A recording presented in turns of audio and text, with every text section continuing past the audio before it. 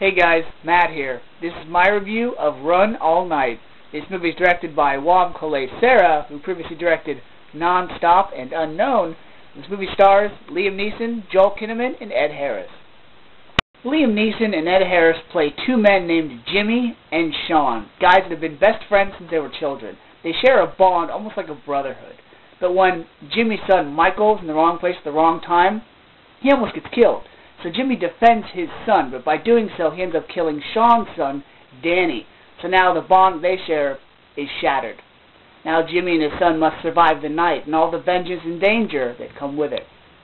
Liam Neeson is really good in this movie. I'm glad he didn't play a character that was a guy from a shady past that tried to be a nice guy. I liked how he wasn't afraid to be what he is, an alcoholic who has had a bad past that's killed people, and he doesn't try to hide the fact that he's a criminal. His chemistry with Ed Harris is really good. Ed Harris was in this movie for a lot more than I thought he would be, and he was worth every second of it because the chemistry between these two guys is really, really good. Joel Kinnaman, he's okay as an actor, but he was pretty good in this movie. For a son that had gone without his father for 5 years, who really wanted nothing to do with him, he portrayed that pretty well. Also, Common was really good in this movie. He plays the hitman that Ed Harris sends after the two guys. His name was like the Terminator. He was pretty good. He also had a bunch of familiar faces in this movie as well. Genesis Rodriguez, the chick from Men on Ledge, who played Michael's wife. Vincent D'Onofrio, who played a cop who kind of wants to help Jimmy, but at the same time just wants to put him away more than anything. And also a surprise cameo, but I'm not going to say who it is. He showed up in this movie. I was surprised, but he was pretty good. And then Holt McNally. He's a guy that usually plays his henchman-type roles. He did a good job. It was good to see that he's actually doing something again. Also, Bruce McGill's in this movie. Why? I really don't know, because he has no lines of dialogue, but he plays his role well for what it was.